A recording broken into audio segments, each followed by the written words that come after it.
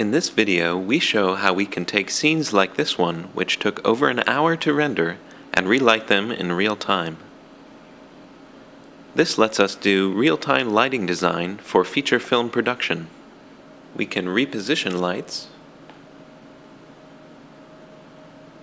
adjust their intensities,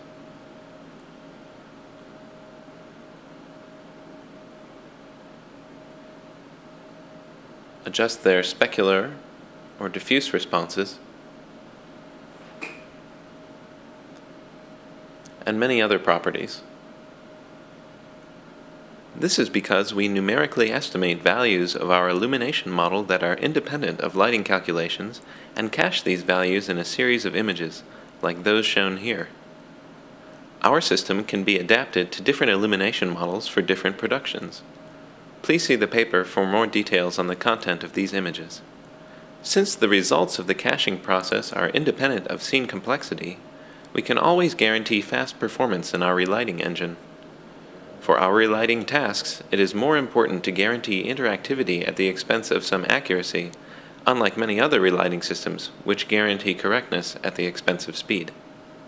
Our system is good at handling complicated lights.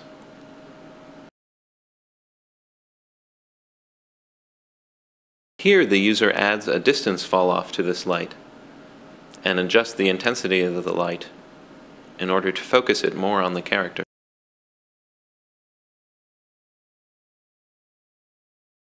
Our system also supports two forms of shadows, ray trace shadows and shadow maps. Here we show ray trace shadows. Our ray tracer runs in a separate thread. As the user manipulates the light, the shadow is not being computed, but as soon as they pause, the ray tracer will return the shadow results. This way, the full speed of interaction is maintained for the user.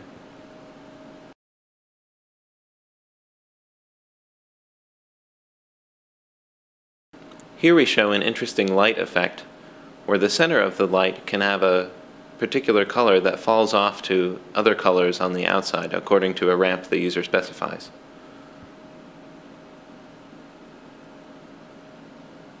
For real lighting purposes, the colors would be more subtle. These colors were chosen to be illustrative.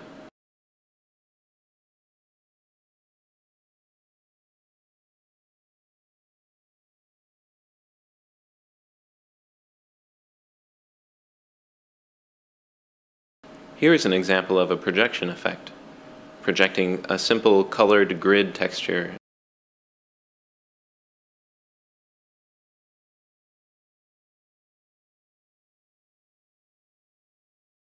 Here is a comparison of the interactive render with the offline render.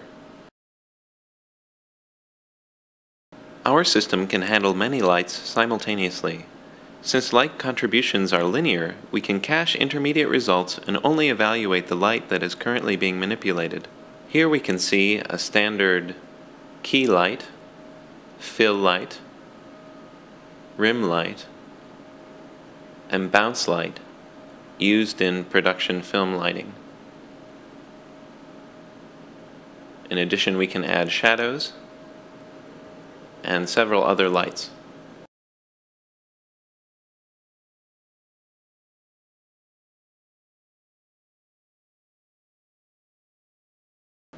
We can still manipulate many lights simultaneously. Our system does slow down proportionally with the number of lights being manipulated concurrently. But even so, our system is still interactive.